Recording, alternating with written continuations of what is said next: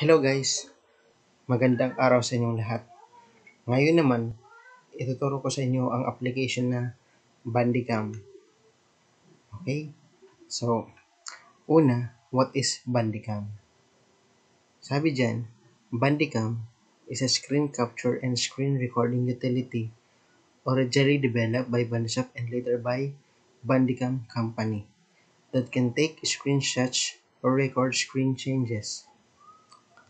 Also, Bandicam will help you carry out a screen capture with high compression ratio while keeping the video quality closer to the original work, and provides performance far superior to other screen capture software that provide similar functions. So, Bandicam consists of three modes. So, what are they?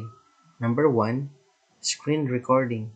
So, Bandicam can record everything on your computer screen and save it as screencasts video files like MP4, AVI, or image files. The next one is the game recording. So Bandicam makes it possible to record various 2D, 3D games with 4K UHD video and capture up to 480 FPS video. And lastly, the device recording. So Bandicam allows you to record external video devices such as a webcam, Xbox, PlayStation, smartphone, IPTV, and etc. So how to download the application? So number one, open any browser. So any browser can utilized or used. So type google.com in the URL and type Bandicam in the search button. So for example, like that image and the second one. Okay. So number three, click download and click the download button. And download the application and download button. Okay. So wait the downloading procedures until it finishes. And just right here. So wait for the procedures complete. So the next one, how to install the application. So after we download the application, we need to install it. Okay. So number one, right click the application and select run as administrator. So right here, so the application must right click and click the run as administrator. And number two, click OK for language and click next to install. For the language and for the Bandicam setup, just click next. Okay, so click I agree for the license agreement and click next for choose components. So just like here, license agreement, just click I agree.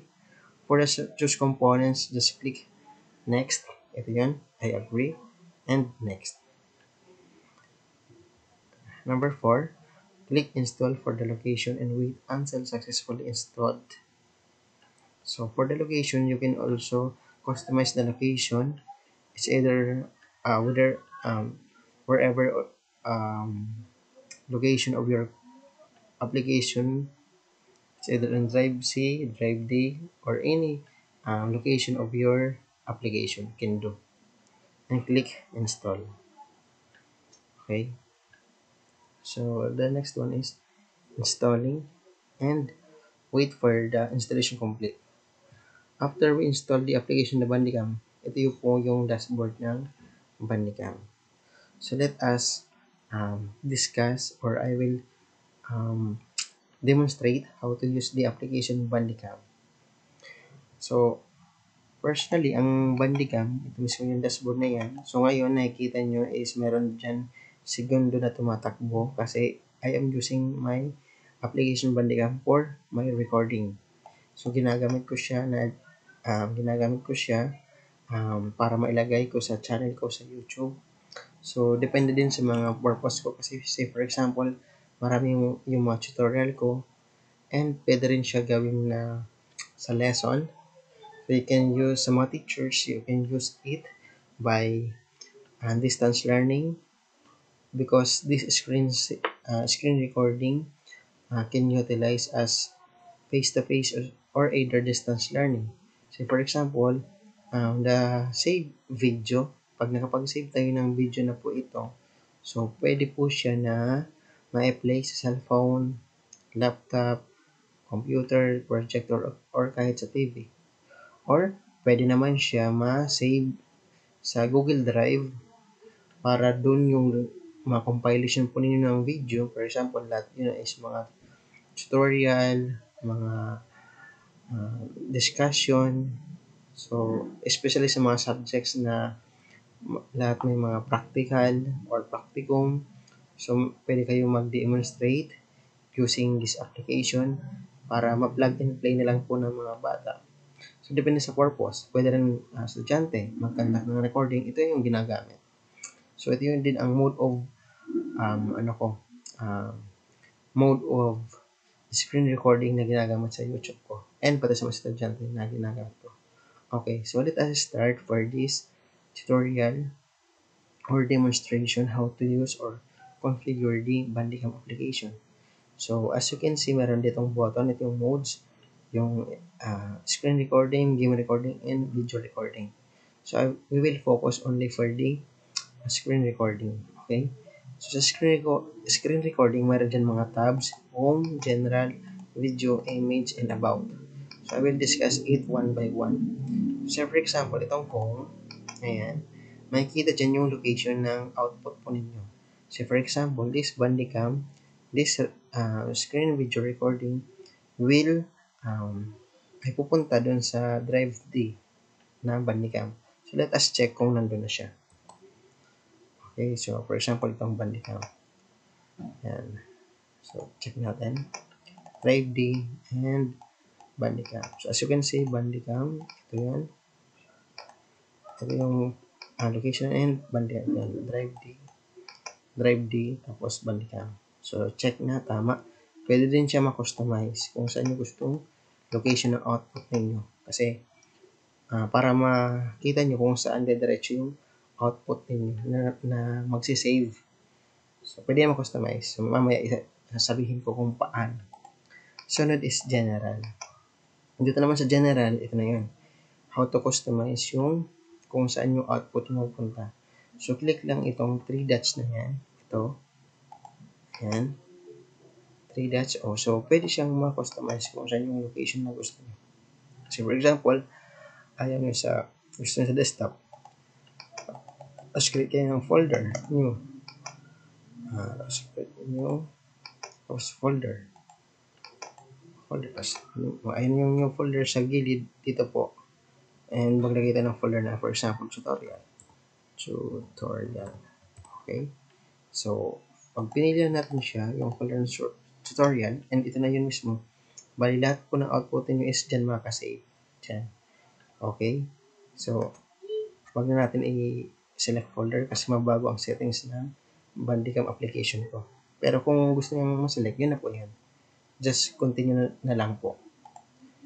Sunod, wala na pong gagalawin sa mga checkbox na yan. Wala na po. Sunod sa video. Lahat naman sinasabi ko is hanggat maaari yun lang po ang i-click po ninyo for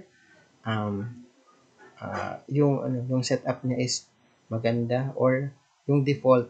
May mga default kasi dito na hindi na pwedeng galawin. And kung mayroon kayong gagalawin, maybe for your advanced setup. Pero yung tinuturo ko is yung basic lang po para mapag-setup kayo ng screen recording. Okay. How to record or stop hotkey? F12 lang. So, F12. So, pwede naman na magpindot kayo diretso dito sa button na yan. Record or stop. Using your keyboard, F12 lang. Gusto yung mag-pause, hotkey, shift F12. Or you can easily click that pause ito. Okay. Sunod, show mouse cursor. So, makikita yung cursor kung saan pupunta. Ito mismo, cursor na yan. Kung saan siya pupunta. And add mouse click effects. May effects siya. Kung right or left click ng mouse, meron siyang effect. So, yun lang po sa checkbox na yan. So, dun sa overlay, wag na siya. Okay? Sunod, settings. Settings naman, sa sound, siyempre kailangan ng sound. So, upon recording, I suggest i-click yung record sound, siyempre. And then, so yung microphone. Microphone ang gagamitin nyo kasi magre-recording kayo. Mag-i-input kayo ng sound po ninyo. Hindi pwede yung ibang default sound or speakers kasi mag-recording nga kayo. So, you will use microphone. And then, primary sound device. And sa secondary, microphone din ulit. Okay? So, yan po. Sunod is webcam. What is webcam? So, webcam naman, ito yung kung gusto mong makita yung presenter o yung nagsasalita, you can click add webcam and click advance. So, ayan. Makikita dyan. So, say for example, yung nagsasalita, makikita yung direction niya kung saan yung position ng camera. Okay? So, yun po. Yours truly, ako yung nagsasalita. And meron po dyan sizes. So, ayan. Pwede siya mag-customize yan. Okay? Ayan. So, nasa inyo po. Yung click lang, okay. Opo. Okay lang. Kung gusto nyo ng may webcam. Okay? Susunod naman is mouse. Ang mouse naman, ayan. I-click nyo yung mouse dyan. So, lahat ng checkbox ay pinag-check ko. And nako-customize din ang color ng mouse. Logo. So, ang alam ko, importante din ang paglagay ng logo. So, how to insert that logo? Dapat kailangan is ang format ng picture is .png. And kailangan i-insert dito sa source na ito. Ayan. So, meron kayong nakikita sa aking tutorial is Sharma Lavin. So, nag-create ako ng logo using ano po, .png image at insert ko lang siya. Okay, and yung position niya, dito nagagalaw po. Ayan. Ayan mismo. Piling dyan. Okay, sa option, wala nang gagalawin. Okay po. So, yun lang po sa record settings. I-click OK natin. Sunod sa image. So, kung gusto natin na magkaroon ng hotkey for image capture, click F11 lang. Okay? And yung isa naman, hindi naman necessary na i-click yung repeat screen capture. Kaya, no need na. Yung ano na lang, show mouse cursor, add log overlay, and enable shutter sound. Okay? So, sunod is about. Whereabouts. So, ito na. Whereabouts the Bandicam application. So, ito na po yan. And, sunod na modes, sabihin ko yung sa game recording. So, pag plug-enable nyo ang game recording na yan, so, pwede siyang gamitin. Okay? So, pag ginamit nyo din itong plug-enable nyo din ang video recording, so, just click the settings, and yung default settings lang niya is yun na po yung gagamitin. Same as lang sa game recording. So, yun po ang tutorial ko with regards to this application sa Bandicam.